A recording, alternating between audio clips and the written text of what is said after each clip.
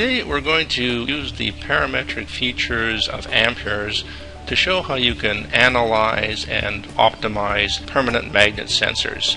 And we're going to discuss both variable reluctance and Hall type sensors, and we can use the same model.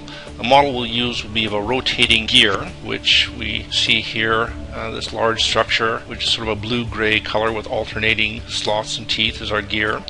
And then we have a permanent magnet sensor above it. I'm going to zoom in so that you have a better view of the permanent magnet sensor. So the green part is the permanent magnet material, and I'll just show you the direction of magnetization. Now we have a little coordinate indicator down here. You can see that in this model the up direction is in the Y direction, and that's the way our magnet is magnetized. So we have permanent magnet, and then we have a pole piece. You can just see it, and it's mostly hidden by this coil, which is transparent. So the coil is essential for the variable reluctance sensor, but it wouldn't be present in a Hall type sensor. So I'm just going to hide that coil now to give you a better view of the pole piece.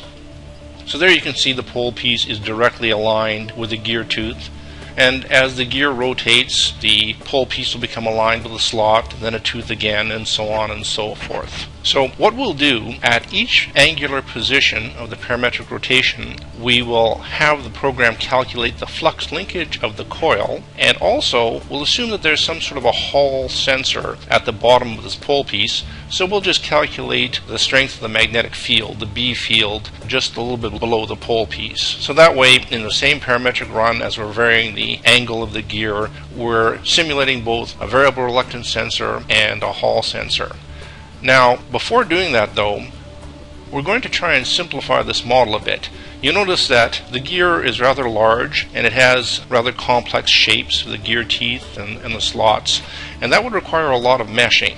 So we'd like to reduce this model to make it faster, not only because we're going to have to solve for a number of angular positions, but when we're trying to optimize the sensor, we're going to be varying parameters in the sensor, so you can quickly see you're going to have a huge number of models to solve.